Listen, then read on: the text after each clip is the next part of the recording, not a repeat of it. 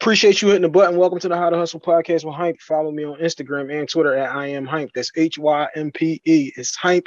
It's not hype. I'm not geeked up. Feeling where I am from. Feeling where I am from. Appreciate you hitting the button. Welcome to the How to Hustle podcast with HYMPE. This is episode 145. You follow me on Instagram and Twitter at I am HYMPE. That's HYMPE. It's HYMPE. It's not hype. I'm not geeked up. Very special guest in the building. We brought the nigga right back for you. This is how special he was the last time. He might be back next week. Reintroduce yourself to the audience. New listeners every day, baby.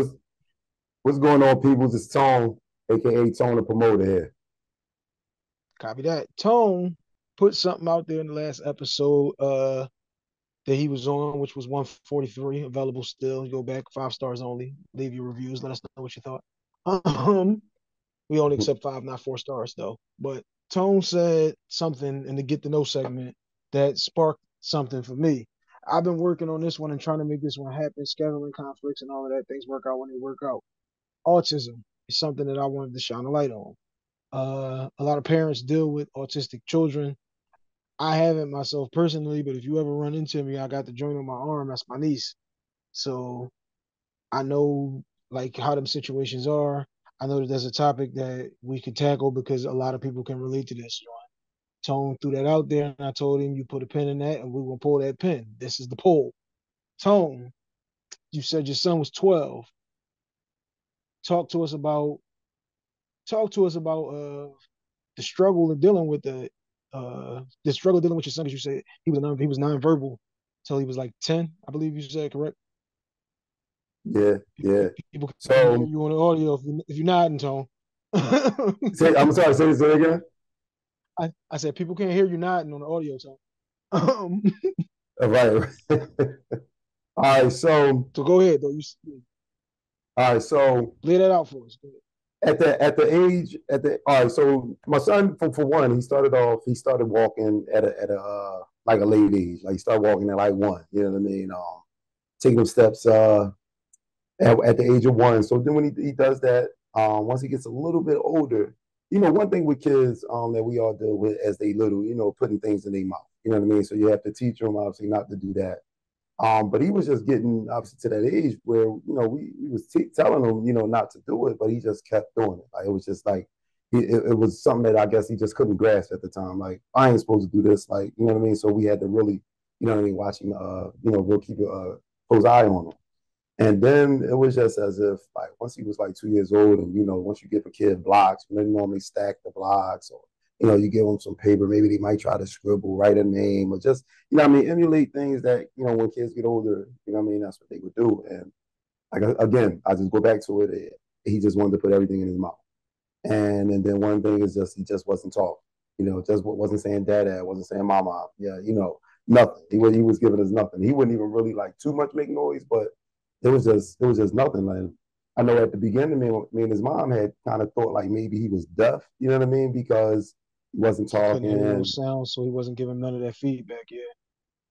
Yeah, right. So what we did was we took him to like a hearing doctor. You know what I mean? Just to see if he was deaf, and they sat us in a room and had 4 speakers on each corner of the wall, and they would say his name. He wasn't really too fond, maybe I guess you could say, of his name. So when they called his name, that wasn't really working. But one thing that he loves when he was a kid and to this day is Barney. So if you put Barney on, you know what I mean? If we like had his phone that he has, and we play Barney somewhere in another room, he's coming in that room, to get that phone to hear Barney. So we know he could hear.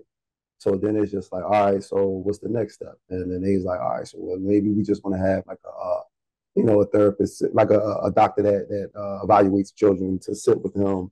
And it's just to evaluate them, have them in a room with kids, toys and blocks, books and things like that. And then, just from her assumption, it's not assumption, but her observation of him, that was when it was just like diagnosed, like, okay, he could be on a spectrum. And, you know what I mean? And then they diagnosed him with autism. And, the one thing that I remember at the beginning was that they told us.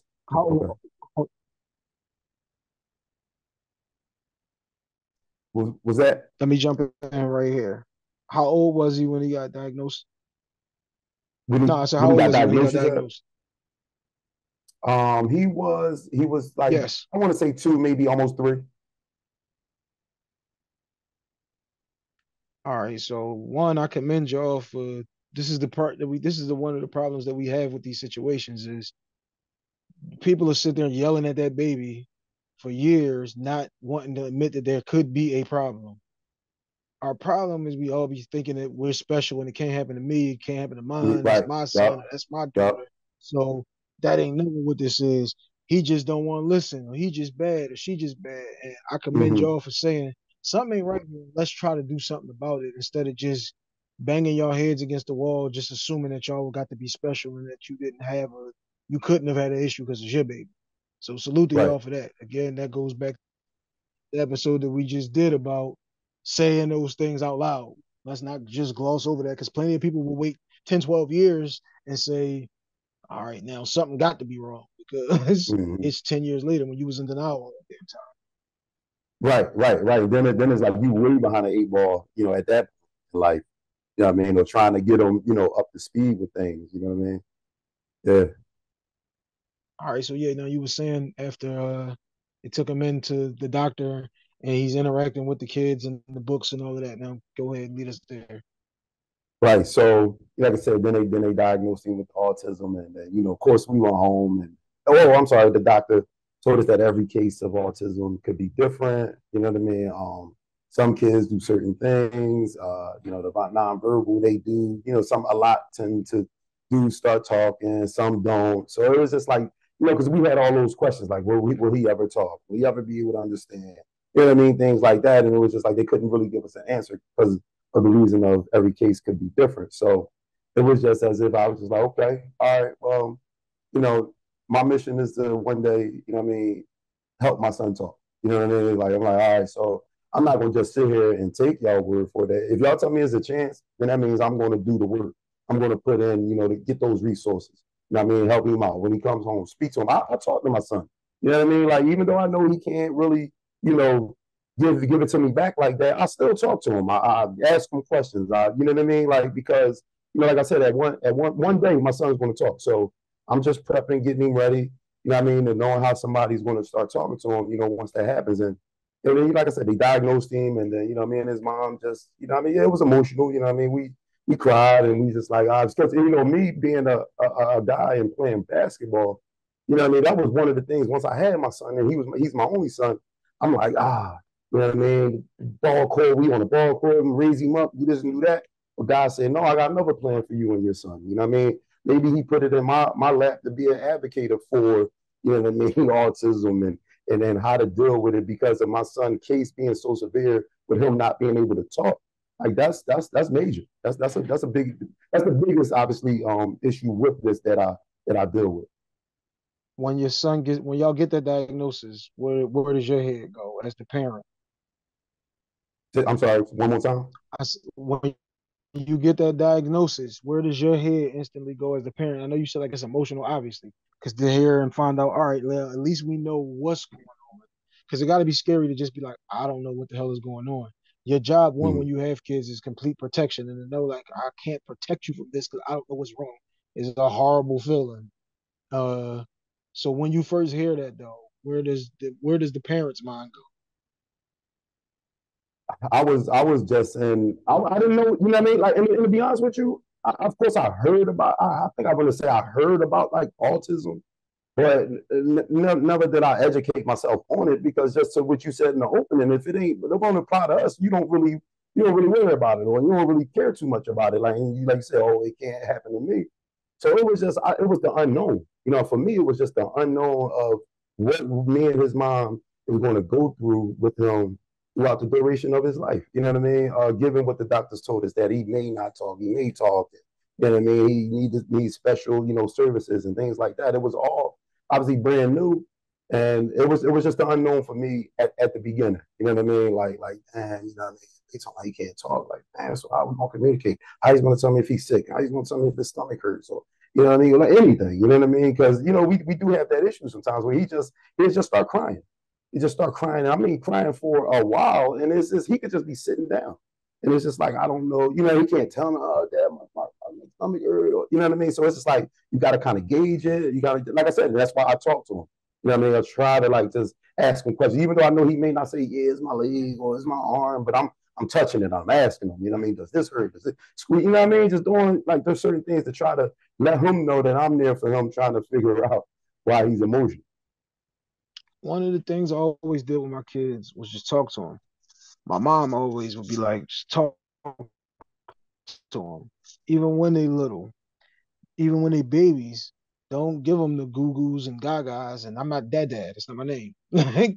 I mean, just interact with them and letting them hear those things, letting them see those things, letting them feel those things. Again, putting it out there instead of just assuming that they know it just because they're a kid. They don't know any damn thing when they come out, and you got to instill all of that into them. So yeah, you talking to him and is it here? Is it there? Like, come on, give it to me. Like we out here doing a haka Mm-hmm. chant type drawing, but we gonna figure this out. Right. If that's what we got to do, me to be able to communicate with you, that's what we gonna do. And there's no Right. like, Yeah. it's no measure that I won't go through to make sure that that happens. I know like parents that deal with these situations always salute to them because they are traumatic. They're not traumatic, but they're a trying situation. It's a situation that you have to be built for. It's one of them things you get things because you can handle it. You got that because you can handle it. Somebody else didn't get it because they couldn't handle it. Mm-hmm. And once you get past the oh my God, how could this happen to me? That's like you said, it's my only son. I'm already thinking like I'm working with his left hand. Mm-hmm. The baby be 2 months old and you already be like, yeah, come on, yeah, Right. work Right. that. You gotta make sure your handles is tight because he Right. can't do Right. nothing No, but for sure. he can't do nothing but this. Right. So this is another one now, like you said, because I played ball and obviously we all got delusions of grandeur about how my son gonna be the toughest young boy out there. Once you get the realization that all right, he's not going to be able to be uh me 2.0, which is a thing that we always have to protect from being a parent is I made this mistake, so I gotta make up for it with my kid. Because your kid can't be the mistakes that you made. The kid has to be Mm-hmm. themselves. Right. Once you got this diagnosis and you see like, okay, this is going to be a completely different thing that I'm not even used to. I'm gonna have to educate myself. What was that mental hurdle of like having to come with that realization of this is just going to be completely different than anything I was prepared for? It was just like that. When I obviously knew what we was facing and everything like that, I was just like, okay, you know what I mean? Like, obviously, like you said, the basketball thing is out the window at this point. So for me, it was just like whatever my son tends to love to do, you know what I mean? Whatever that thing is, I'm just like, that's what I'm gonna focus on, you know what I mean? To having him do that, you know what I mean? To excite him, to, you know what I mean? That's what he loved to do. And one of those things that I found out that he did love to do was actually jump on the trampoline. You know what I mean? And I took him to Sky Zone. And I mean, I took him like with fear of, you know what I mean? He ain't gonna like this place. You know what I mean? He gets aggressive. You know what I mean? A lot of the times, so he might and he might act out. And I'm just thinking like, something. For me, another learning curve was the embarrassment. You know what I mean? Like you thinking, because you out, he acting up, people looking at you, you embarrassed. You know what I mean? Like, but I'm just like, yo, that's not gonna stop me from taking my son outside. Like that's doing a disservice to him. You know what I mean? I'm That's the keeping him sheltered insecurities of because I'm worrying everybody about else. right what You everybody you else worrying thinking. about the Like that's my insecurities of son. I don't. somebody else and not prioritizing your own son. Copy. Yeah. Right, Love the value. right, I love the self evaluation there. To look at this situation and say, I'm killing myself and I'm demeaning my son for other people. That's not right, what we do. right. So yeah, once I got over that, man, you know what I mean? Like I said, took him out. He loved that trampoline, man. Jumping on that joint. Like really, really just having fun, laughing. And I'm just like, you know what? So, hey, bro, you coming to the Sky Zone every week. You know what I'm saying? Like, this is what you do. You can get this out. Go ahead. Jump away, bro. See, this is the funny thing too about you always got to be intentional about the things that you ask for. You was asking for a son so he can get out there and hoop. Now he got all the hops in the world. Yeah, Jumping on right, the trampoline. right, He right. got You know the what I'm he saying? I got want the you to catch his aggression, like body. you He good. said. There you go. Yeah, Yeah, there he you got go. them. He got them traits. He got them traits that you wanted. It's just in a different package. Right, So right. now you touched on this. I know we've fast forwarded in a couple of years here, but you touched on this on episode 143 was writing his name. How is before we even get there, let's transition down into the going to school years. Because at Mm-hmm. 2, we still in the house all damn day. Maybe you go to daycare type joint, but even the daycare is like my aunt or my man got a daycare because Right. trust, because like you stated again on that episode, was he can't communicate to me. Mm-hmm. They gave me macaroni and I ain't like it, or somebody said something to me or treated me a certain way because kids are horrible. Right. And how was that transition? Now we got to send you out into the world to go to school, and it's like, and I'm not there because I got to go to work. What was that transition? It was hard, man. It was hard, very hard, because I didn't want to, you know what I mean? I knew he had to go to school, obviously, you know what I mean, to get some learning, some helping, you know what I mean, to help him, progress in life. And I had countless amount of conversations with his mom, like, yo, just I'm telling you, one thing for me, man, it was that he couldn't talk. So I'm just like, yo, I don't know if I want to do this, man, because if they go to this school, and like I said, my son, he has a little aggression issue. So sometimes he might, you know what I mean? He might grab somebody or something like that. You know, if he don't just do it unintentionally, something has to spark him. So all I'm thinking, like, if that happened, and in the way a teacher or a student or somebody may react, we may never know. You know what I'm saying? Because they ain't gonna tell us, and we can't. You know what I mean? Even unless it's obviously just that severe. So, I was, like I said, I was scared, man. I was real scared of knowing that he had to, get out there, and then I can't be there to protect him or save him from anything, like in a physical, you know what I mean, standpoint. So that was tough, but and another thing, obviously, because he's the daddy's boy, you know what I'm saying? Boys just glued to my hip. Anytime I'm pulling up, I could just be coming past the crib because his mom sell they sell cakes and food and stuff like that. So I might pull up and get a little platter, but he going to go grab his sneakers, getting dressed like, oh, my daddy, I'm out. So that was one thing too. I was like, damn, is he going to want to be in school? You know what I'm saying? Away from, you know what I mean, what he's used to. Because one thing with him, he's very routine guy. I mean, he even knows the way we go home. If I make a right when I'm supposed to make a left, he's grabbing me like, "Hey, where we going?" You know what I'm saying? Like, this ain't the normal way we supposed to get somewhere. Like, Like, nigga, we ain't supposed to be on Broad Street. We supposed right, like, we turned at 15. What you right, doing? right. So, you know what I mean?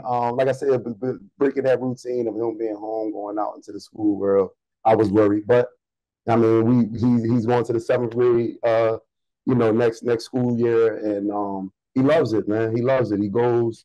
I mean, he has his days, but he loves it, man. All right, so now, like you said, now 12 years old, and as 12-year-old, we was both 12, so you know what 12 is Mm-hmm. like. Kids get a little, this one's starting to develop, that one ain't. So now Mm-hmm. you got those type of situations.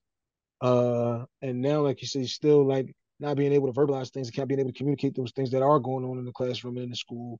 That creates a whole different fear and a whole different hurdle to try to jump over. But like you said, he was able to get his name down. Yeah. Gave him, like you said, gave him a long joint, couple of vowels, consonants, and all that. You know Mm-hmm. what I'm saying? Mm-hmm. But when you saw that, you talked about this on the last episode, but can you describe to us in a little more detail the feeling of the accomplishment that was for him?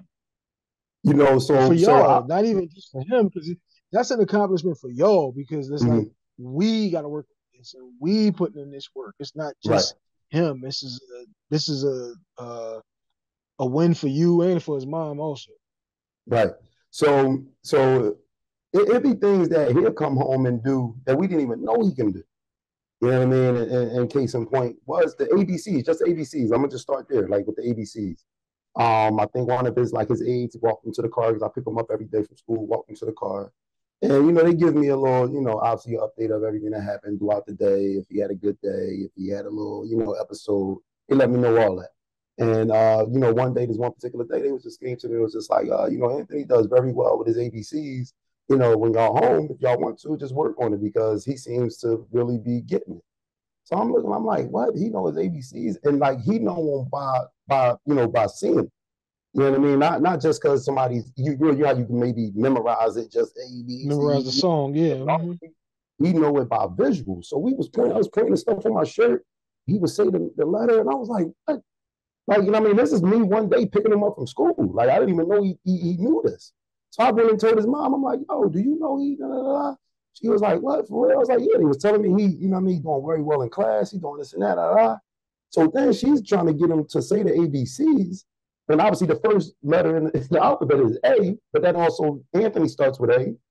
And then she said when she was about to go to B, he says N. But she like, N. Like that's not after, you know, A. Then he says T, H, O. So she was like, wait, he's spelling his name. And she like decides to like tell him to start over because she was like, I didn't get it. Like I wanted to tape it, you know what I mean? And she got him to do it, hit the voice clip, taping, you know what I mean? Sent that to me, man. And I was just like, wow, man. Like, you know, I think some people, man, in life and just in life in general, man, you know, they tell you something and you just believe it. You know what I mean? Whatever that thing could be. You may not ever, you know what I mean? People go paralyzed, you ain't gonna walk again, or you ain't gonna do this, you ain't gonna do that. But if you believe that, I really, really believe that that could be. You know what I mean? And I'm not saying every situation changes, but if you believe, you know what I'm saying? If you really believe and you work at that thing, man, I think a situation can change. And never thought my son would be able to would do this because that's what the doctors told me at first. You know what I mean? But then now I'm seeing that this dude is really getting it. He's, you know what I mean? He's alert, he's attentive, he wants to learn and he wants to get better. That's why I'm like, yo, my son could talk, man. That was real huge, a huge victory for him, and definitely super duper emotional for me. Nah, like I said, I can only imagine that feeling. Um, to know, like you said, they tell you my uncle in 1950 something got part of his brain cut out because he had meningitis, and they told my grandmom like he probably wouldn't live to be like 8, 9 or something like that. Uncle's 70 something. Mm, So mm, just because they tell see? you these things don't mean like Mm, that's what it is. right. Faith is a very strong thing in those situations. I tell people all the time, I'm Muslim, but that's what works for me. And Mm-hmm. I don't know how as long I'd rather you believe in something than you just think that the clouds is it or whatever it Right, is that right, right. people have some far off thoughts. But faith based in those type of situations will keep you grounded, will keep you able to go on because like it's the hearing those things when your son is a 2 year old, that has to be hard. Yeah. Hearing those things when they 5 or they 6 and then it's still in us, they so small still, and it's like I can't protect you from that. And as a dad, knowing that there's something out there that you can't protect your child from, it has to Mm-hmm. just suck. Like Right, even if yeah. it's the first time they get a cold and you like, oh my God, my baby Right, is sneezing. Like you know what I'm saying? right, Like, right. Eyes damn, all puffy let and me they just out of it. yeah, like Yeah. or they teething and then they Mm, like any of those situations when they first get them and you be like, damn, and I can't do nothing. I'm helpless in this situation. It sucks. right, But right. before we wrap up this episode, because like I said, this is just part one. We're gonna get several different parents to give us their uh damn, it is raining. To give us their different testimonies in the way that this situation has been for them, because all of them ain't a cookie cutter situation. These slices of this cake is all coming out different. Right. Um, any advice that you would give to a parent who is seeing some things? Because again, you don't want to feel like it can't happen to me because it can. Mm-hmm. But any advice that you want to give, any warning signs that you want to give out to whoever's listening. Main advice I would give to anybody that's listening with the same issue is just obviously you love your kids. Don't lose hope. You know what I mean? Don't think that your kid is any different from anybody else. Obviously love on them even the more. You know what I mean? Because I've been told, man, that there's fathers out here that run away from situations like this. You know what I mean? That don't stay in the fold because their kid may have a disability. Like I said on the last episode when you asked me who's my biggest influence, and it's my dad, man, because like I said, I grew up with him. He raised me. He was here until I left for college. So one thing he taught me, man, was family.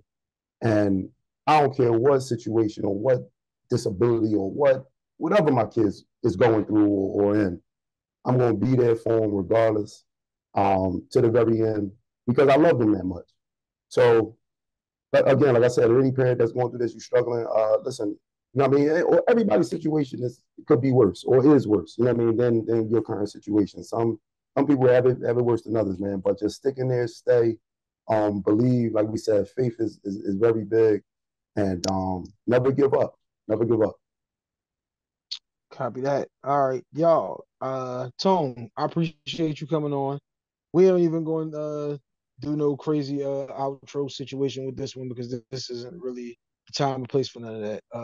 Mm. Me and Tone though will be on the sharing the stage for the Pie Link live show, August the 4th. Hit the link in our bio. Get those tickets now. Tone, I appreciate you coming back on, bro. I That was appreciate you for episode having me, one. man. Thank you. Thank you. No, that's episode 145, y'all. This is just part one. Somewhere down the road, we will have part two. We are. I am HYMPE. That's HYMPE. It's HYMPE. It's not hype. I'm not geeked up.